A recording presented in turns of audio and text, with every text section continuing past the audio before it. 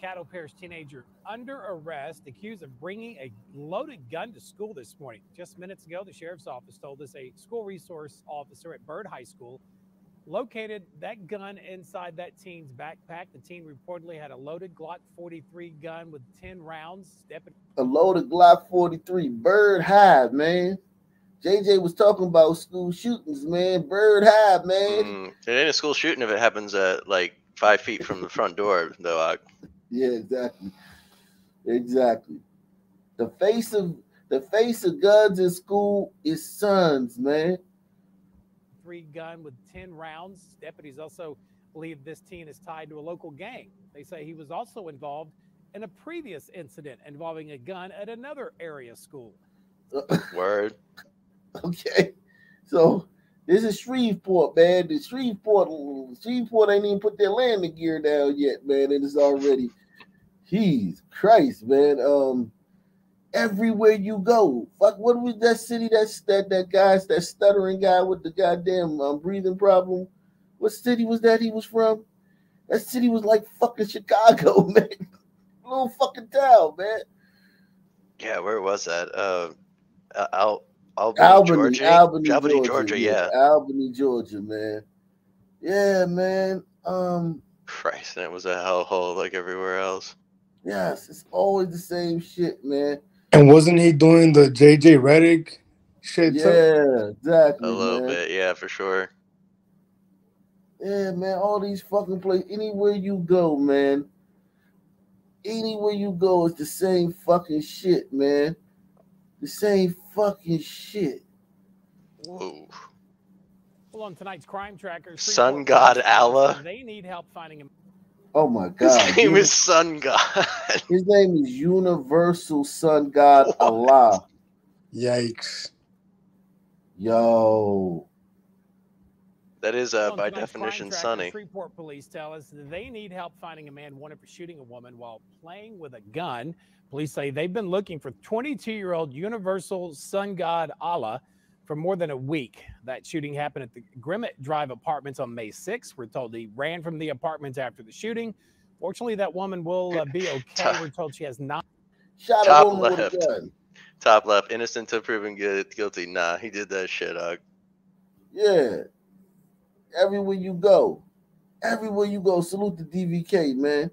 He said Julie Martinez is one of us. Okay. Judy, what's up? Hey, what's up? How's everything? Yeah, how you doing? Good. I just wanted to I came on, or I clicked on when you were talking about the Knott's Berry Farm thing. Right. I caught on the very tail end. So they're bringing back a chaperone policy? Yeah. You can't get in. You can't be under 15 without a parent, without somebody over 21. Oh, thank God. I was there last year and there were kids just running everywhere. What kind of kids? Like kids, it's all kids though. It was glider kids, sun kids, all over. Who was fighting? You know what? There was no fights. And anywhere that I was, I didn't see any fights. But there were just kids just running all over. And I actually just went to Disney. I went to the Knott's Berry Farm last year in March. This year, I went to Disneyland with the friends, and we had a 3-day pass because we live in Southern California. So you get like a special discount. And this was their 100-year anniversary. So blah, blah, blah. We went there. And there was families all together. They stayed together. You didn't see kids just running around. So that's a big difference. Okay. Where's the fun in that? The fun in that is that I don't get cut in line, because that's what happened at Knott's Berry Farm last year. There were these 2 little glider boys, no older than 11, and I just so happened to see them get in line behind us on the Ghost Rider, like maybe 20 people behind us. I just so happened to look back and I saw them, and next thing I know, 2 little boys are right behind me. And they're trying to like sneak around, and the line goes up these stairs, so it's really narrow, and it's it's uncomfortable for everyone that's there. And I asked the couple if these 2 kids were with them, and they're like, no, we don't know these kids. And I told them they need to get back. Did they spit in your face and try to fight? No, there were 2 little glider kids. They just were shocked that I said something though, because none of the other people said anything. and they stayed behind us throughout the rest of the Would line. you have said? Would you have said something to them if they were two little son kids? Yes, because we all paid to get in there, and those kids didn't pay to get in there. Their parents did. Their parents. That's good, man. Ticket. You're not racist. I appreciate you treating everybody the same, man. Because y'all, if you want to say that to them little glider kids, man, you need to talk to them son teens the same way, man. Yeah. You know what though? Me and my friend did leave to go eat at one of the restaurants that are like it's like right outside the park, but you can come back in as long as you show them your ticket. When we were coming back inside, I did hear one of the guards tell a young, maybe about 15-year-old, saying something about his shirt, that he couldn't bring in his shirt because it had like profanity on it or something, and he had to go change it or something. That's all. But I just walked away and got back in line.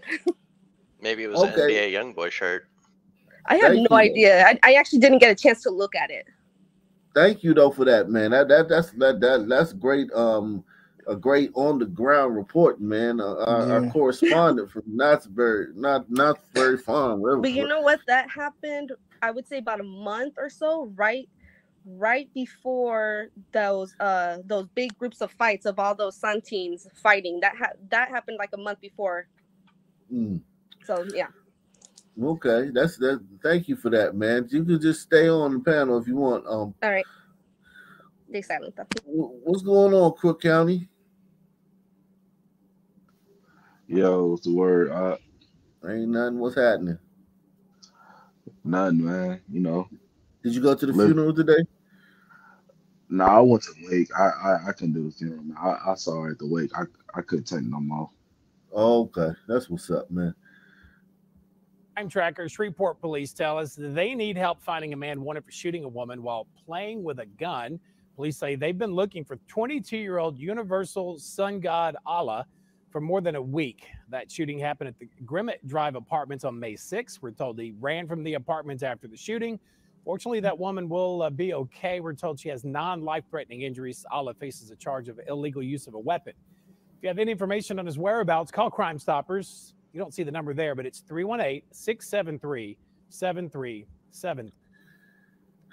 Shreveport, man. Yikes. You know, his mom was feeling herself when she came up with that name. She was like, I did that.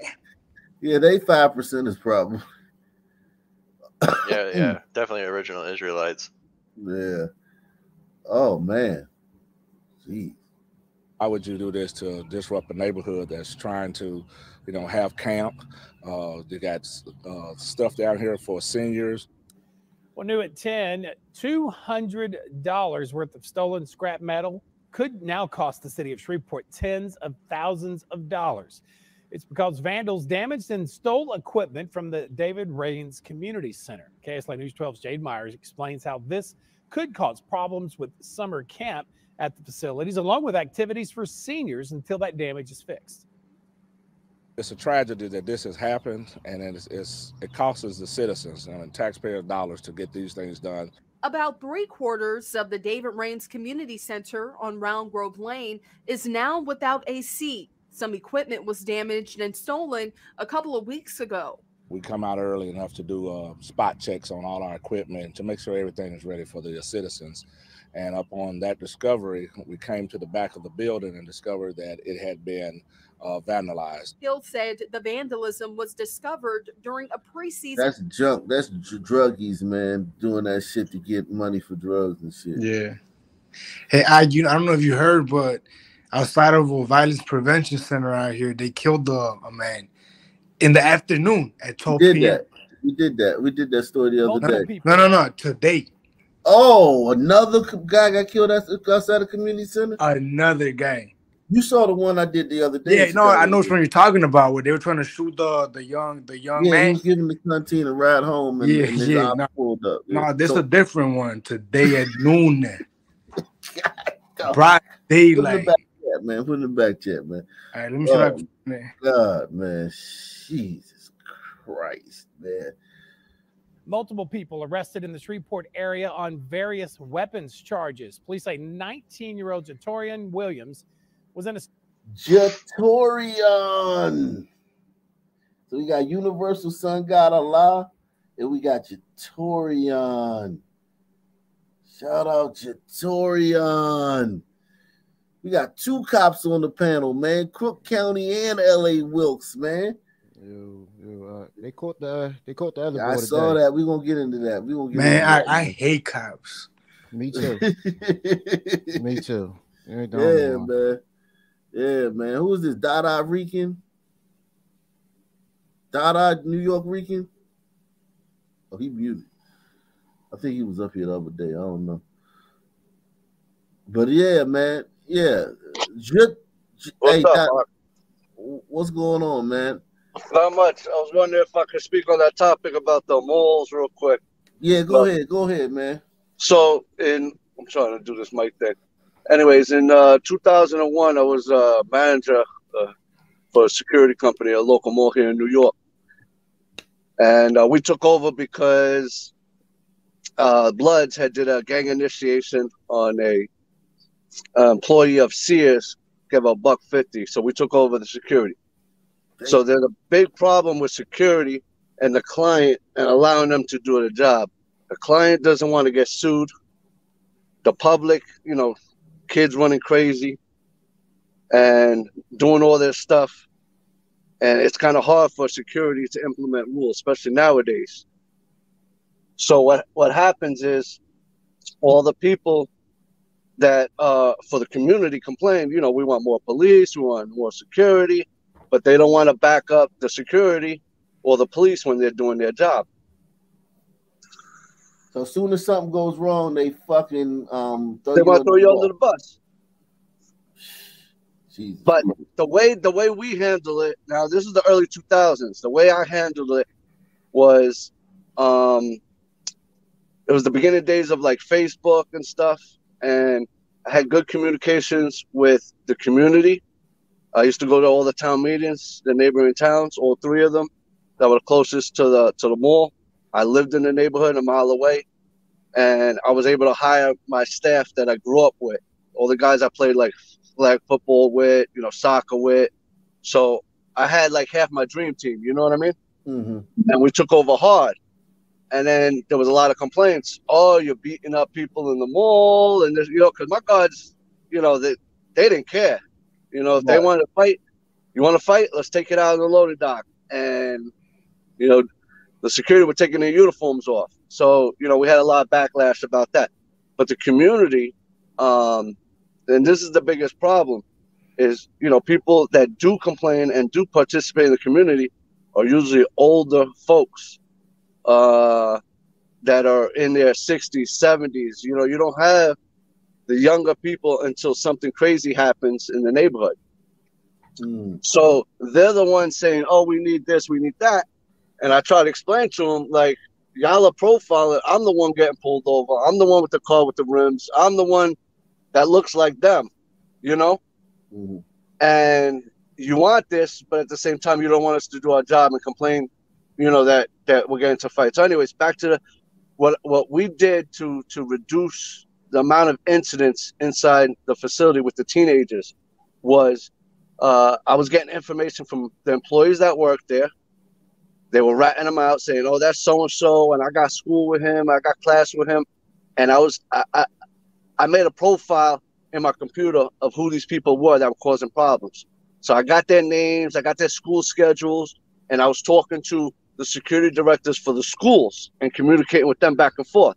And they would tell me when they heard something about fights going on, let's duke it out at the mall. So they would give me a heads up, and I would do the same back. Without that communication, there's a breakdown because they'll have it. So it takes all that just for mall security. Man, listen, man, that's like the Pentagon type shit. That's like CIA type shit just to fucking keep the mall under control, man.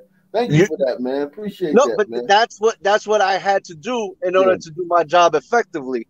And I got you. You get what I'm saying? Yeah, and I got you. We reduced it. Yeah, I got you. Salute. Hey, listen. Hold on, real quick. If somebody knows your name, if somebody knows who you are, it's less likely you're going to commit a crime in front of those people. Am I right or wrong? Yeah. It depends. Yeah, to some degree. Yeah. It depends.